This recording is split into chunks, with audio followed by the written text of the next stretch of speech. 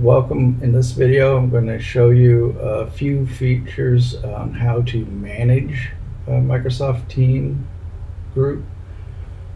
So the first thing that I'm going to show you, one thing you may see that's different is we have a general channel and a full-time faculty channel. So you can add different channels. The default is the general channel, and you add everybody into there.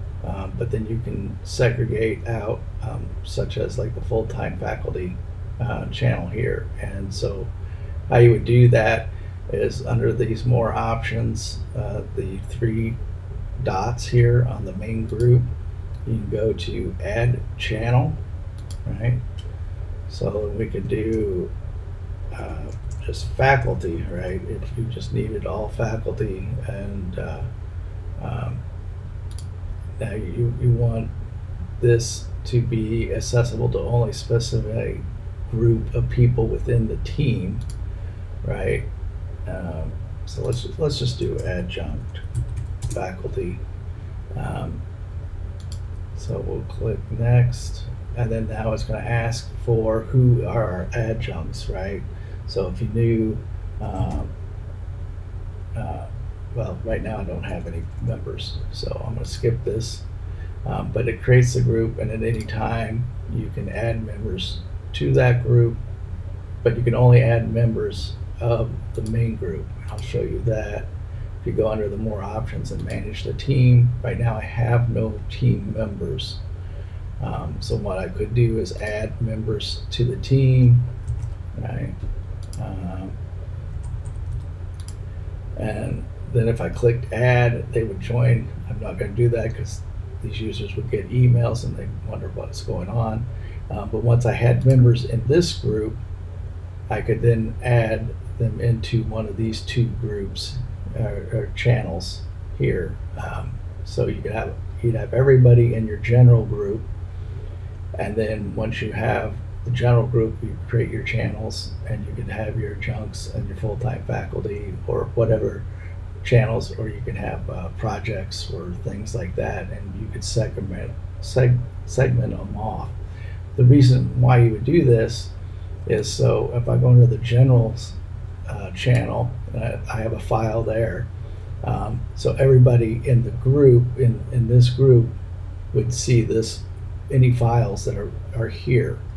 But if I go to the adjunct faculty and go to files, there's no files, but only the members of the adjunct faculty would see the files here.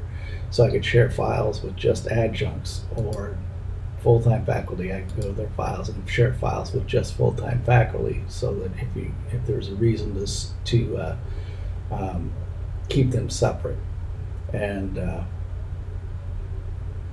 so then other things that we can do under the management, you can get some analytics, how many people have used this, what kind of apps have been used or are available. But for the most part, what you'll probably want to do is add the members, and then if you create and manage different channels, you'll have to manage the channels. You can get email addresses of everybody easily. So if you had all your full-time faculty in this channel, you just click this link and it would give you all their email addresses, and you can copy them and put that into an email immediately. So it would just make it easy to email them. And then let's see here, well, you can manage the channels, just like you can manage the main group. The roles, so you can make anybody an owner. You have either they're either a member of the channel or group, or an owner. Owners have the ability to add other members or change permissions on things. And that is just the basics on managing Microsoft Teams.